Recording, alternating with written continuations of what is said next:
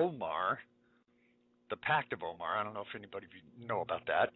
Along with any member of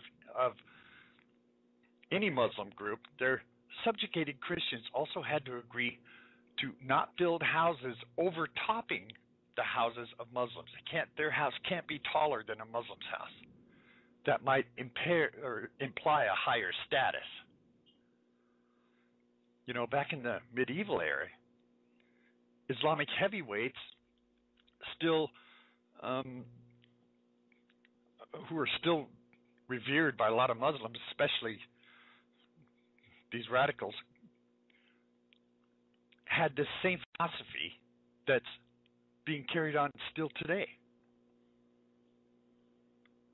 According to the Islamic overview, Christians cannot be better than Muslims. And if they are, despite all the obstacles, and Islamic law says they cannot do anything that is above or beyond any Muslim. Oh my goodness. Well, you know, Somalia is also doing the same thing. Before I tell you the story out of Somalia, you know, and if you know the history of Somalia,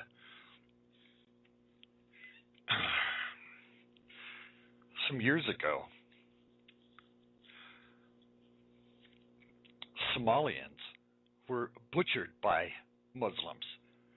And I mean absolutely butchered. And the world stood by and did nothing, the same as they're doing today. Let me play you this little clip about these 4 Christians that were beheaded in Somalia. Turning now to Somalia, where 4 more Christians have been executed by radical Islamists in that East African nation. International Christian Concern, a human rights agency, reports members of the Al-Shabaab extremist group kidnapped and beheaded the believers late last month. The 4 worked for an organization helping orphans in southern Somalia. A spokesman for Al-Shabaab said the workers were guilty of abandoning Islam. An eyewitness told ICC the 4 Christians were given the chance to renounce their faith in Jesus Christ and to embrace Islam. They refused, even though the terrorists promised to release them. Al-Shabaab has been waging war against the tiny Christian population in Somalia. It's seeking to overthrow the government and establish an Islamic state. There is. All right. Well, does that name sound familiar to you, Al-Shabaab? Does that strike a bell? Do you say, where have I heard that? Well, I'll tell you where you've heard that. When I did the program on our open borders, when they were catching terrorists from Iran and Pakistan and Yemen and Somalia pouring across our southern border right along with the Mexicans, what was a prominent name? Al-Shabaab. Al-Shabaab terrorists are pouring across our border. Now, I read a story this morning. I didn't load it up, but they're saying that there's over 800 secret society of these terrorists, just like I reported before on this past program about our open borders, who are pouring across our border. They're setting up training camps and sleeper cells. They're right here in America. What's really interesting about this is not only does our president refuse for some reason to go to Israel and visit Israel, even though he claims to be pro-Israel, but he refuses to close our border, even though the State Department, Homeland Security, the Border Patrol, and Congress in session has told everyone in Congress that these terrorists are pouring across the border. They provided proof that these terrorists are pouring across our southern border, and they refuse to seal our border. Now, for those of you who are saying that, well, it's too big of a border to seal, there's no way to seal it. Well, do you remember that we just sent a bunch of fighter jets to Egypt? Now, when we did that, President Obama and Hillary Clinton, who was Secretary of State at the time, went over there and told them that not to worry about Gaza or Israel or any of those border things, because Americans were going to come over there, Army Corps of Engineers was going to come over there and seal their border. Was going to seal their border. Now, how is it that We can go over to Egypt and seal the border over there, but we can't seal our own border.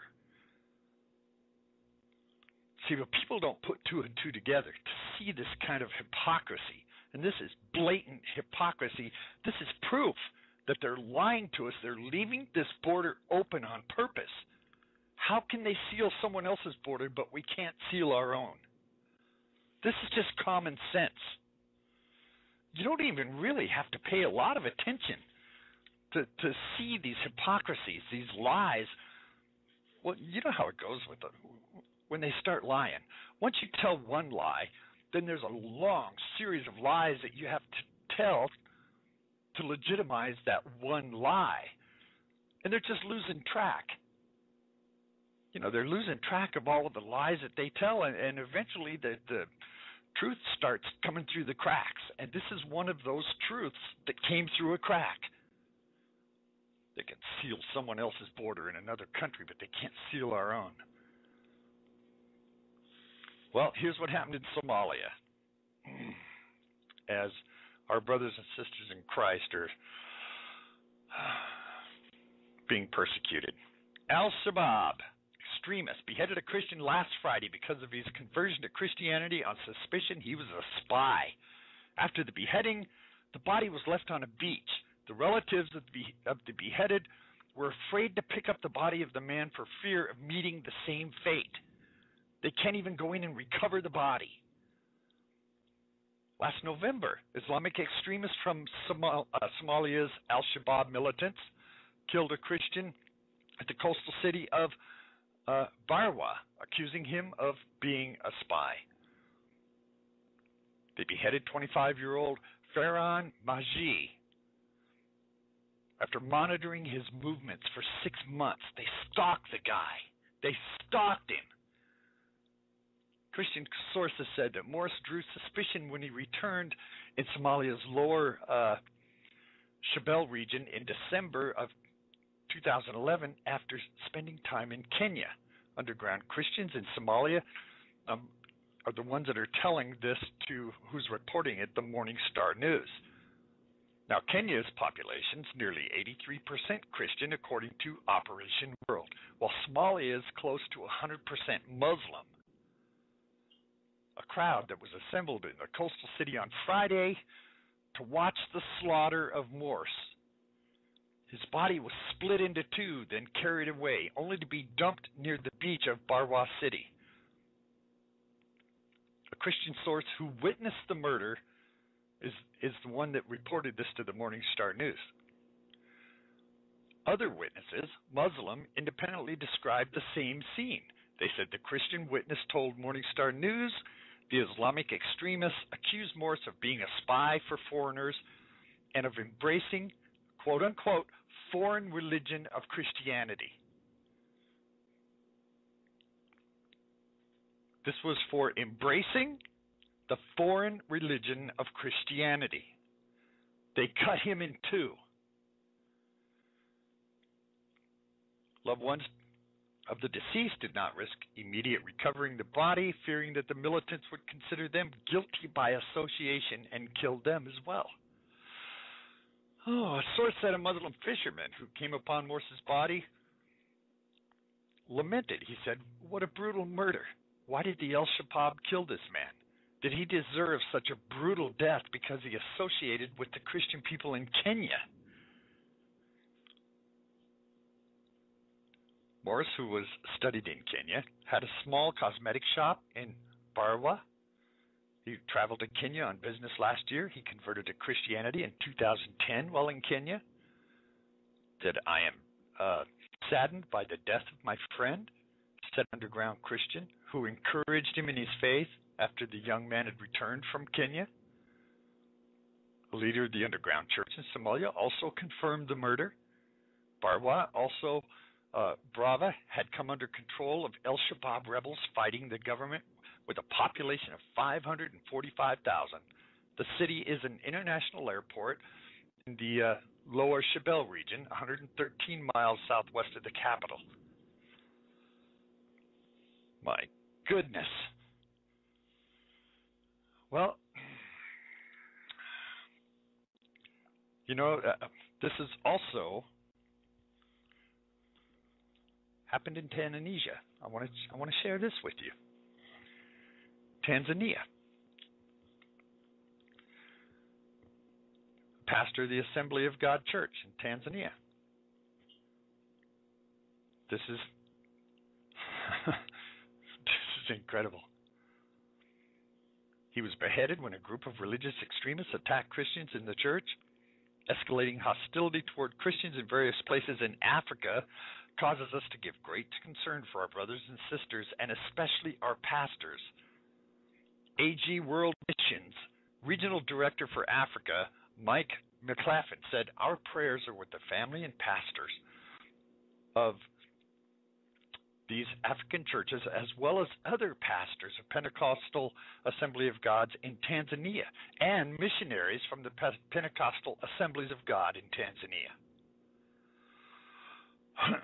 There's also been attack on missionaries from Canada who are missionaries in East Africa.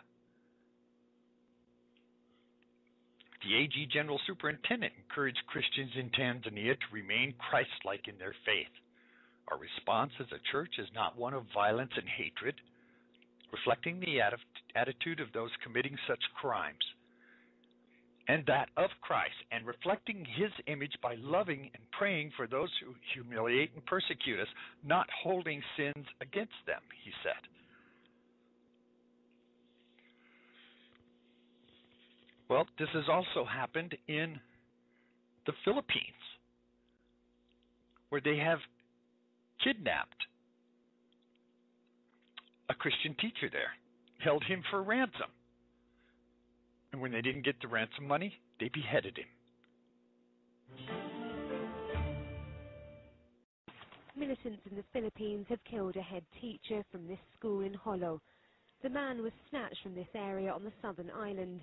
An official from the army said the man was beheaded. His decapitated head was dumped by a petrol station. I saw people gathering there and I went over to ask them what it was about. They said it was a decapitated head.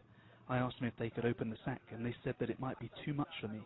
And when I did take a closer look, it really was a decapitated head.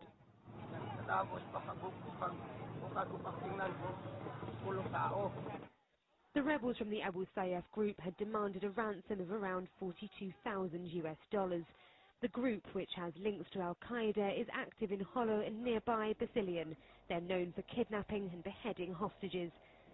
Filipino President Gloria Macapagal-Arroyo has sent troops to the region to combat Abu Sayyaf. Only last week, hundreds of troops were deployed to the southern region of Mindanao to help secure the release of a priest, also kidnapped by rebels. Basma Fahim, Reuters. And this priest is probably next. They're kidnapping Christians. They're not taking other Muslims, and they're not taking atheists. They're only taking Christians because they're more than happy to behead Christians. Somalia is really where it's growing, and it's growing quick. I can't believe how quick it's grown in Somalia. Now, there's reports that at least 10 Christians were abducted and killed for their faith, sometimes by beheading. In Somalia, it's a top 10 nations that aggressively persecute Christians, according to a new report from Open Doors to USA. The organization today released a watch list. Now, this watch list, which cited North Korea as the seventh straight year as the nation that persecutes Christians more intensely than anyone else around the globe. Somalia rose from 12th in 2008 to 5th this year because of their level of attacks there. According to the report, which noted two of the worst three nations as Saudi Arabia, Iran, nations governed by Islamic Sharia law, and 7 of the top 10 nations fall into that category. Paul Easterbrook, the organization's minister at large, says that certainly all of these nations are impacted significantly by Sharia. This is all about Sharia. Uh,